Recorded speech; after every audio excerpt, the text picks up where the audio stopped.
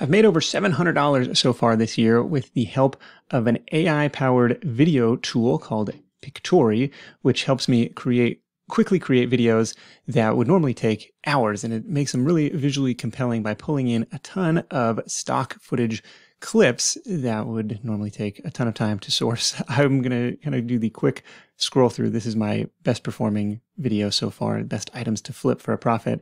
And I'm just going to give you the quick sneak preview of how many different clips and images that they're pulling in to make this really visually compelling video, which would have taken hours and hours and hours to source all this stuff and embed that in the video myself. Now, Pictory does have a free trial, so you can get started for free. And when you're ready to upgrade to a paid plan, make sure to use promo code NSHN20 to save 20% off any paid plan. And with that, let's jump into the tool and I'll show you how I'm using it. Here's what Pictory looks like from the inside. There are several different options to get started creating a video, including script to video. This is the one I use most often. You can take an existing blog post, turn that into a video with AI voiceover. You can even start with just visuals or even use this as a video editor. But in this case, let's start with the script to video. And in this case, I've got a script that I created based on a blog post from Side Hustle Nation. I will paste it in here and see what happens when we hit proceed. I'm going to leave the visuals in there to see what it does with those. I'm going to hit pause while it turns through this process. Normally takes a couple minutes. All right, so now you can see that Pictory has created a whole bunch of different scenes for our video, like 100 of them or more, and created a video that is 13 minutes long based on this speed. Now, I've got my own voiceover recording for this, so if you wanted to do it yourself, they've got these different AI voices that you can apply, and a quota limited based on your account. In my case, I have narrated it myself, so I'm going to hit the upload button, and I'm going to upload that file. And then it will sync the text to the video once it does that. So I'm going to hit apply across the entire video. And we'll let that sync. All right, so now it's got my voiceover synced to those different scenes, and it will line those up. It looks like the visuals from the script did not get added in, so it will be on me to add those in. So what that will look like, I guess uploading my own imagery here. And so it'll be drag and drop from my computer, and then I can drop them into place. So I will do that. Maybe I can just do the first one over here.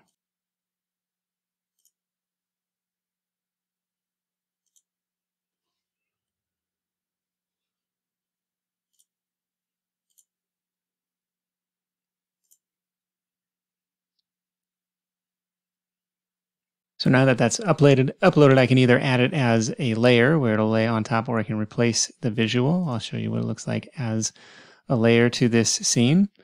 So we can do that, and then I think we can preview it here while it prepares that video preview.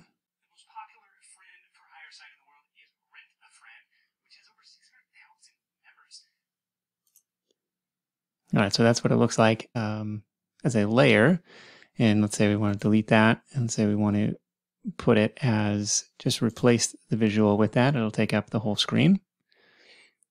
And that's kind of the visual. So maybe we'll do that, and I'll continue to do that for the other visuals that were in the original blog post as well. It makes sense to have those along in it. The other thing that I would typically do is replace the text, so you can create your own style here. So I have my brand live. Oh no, it's under branding here.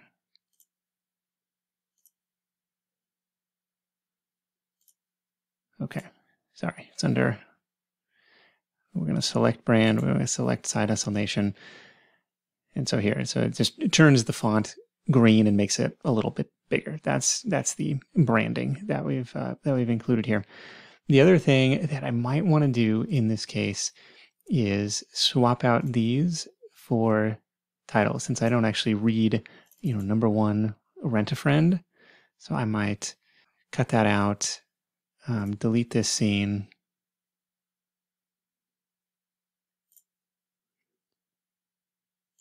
and then just add it as a heading on this next page.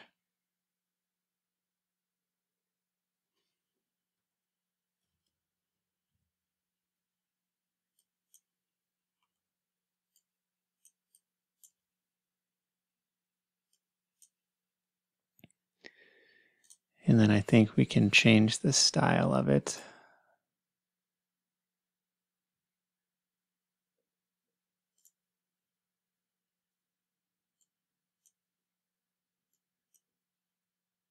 And let it, and move it up to the top. So there'll be a few of those throughout. So I will go through and add those as well. The other thing I might want to look at here is if there's any really long sections of text where I might, just split that into two different scenes. So in this case, maybe we'll say, let's split scene. And then it'll create a separate scene for that. So if there's any of these that are looking particularly long, we can go ahead and split that scene.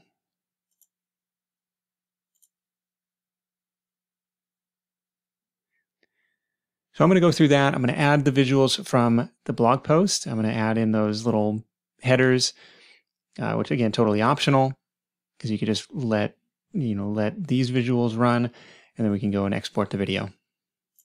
Once you've got everything set the way you like it, make sure to hit that preview button before you download, because downloading will use some of your credits as it generates the full video. If things look a little pixelated, you might see some watermarks during that preview. If the audio is a little glitchy during that preview, don't stress about that, because what I've found is once it actually renders and downloads, the finished product is just fine. And so your end result is what I think is a pretty visually compelling video where the scene is changing and it's dynamic every few seconds, and it's so much faster than trying to create anything like that on my own. Now, if you're ready to give Pictory a try, they do have a free trial, but make sure you use promo code NSHN20 for 20% off your paid plan when you are ready to upgrade there. So, been really happy with this so far, and it has definitely improved our video workflow. I think it can for you as well. I did want to note that you can also make, kind of short format videos. You can use it as an editor for other formats as well. Just the default for me, or what I've been doing, is kind of a standard horizontal landscape style. But in any case, hope that helps and gives shed a little bit of light on how Pictory is working for me. Cheers.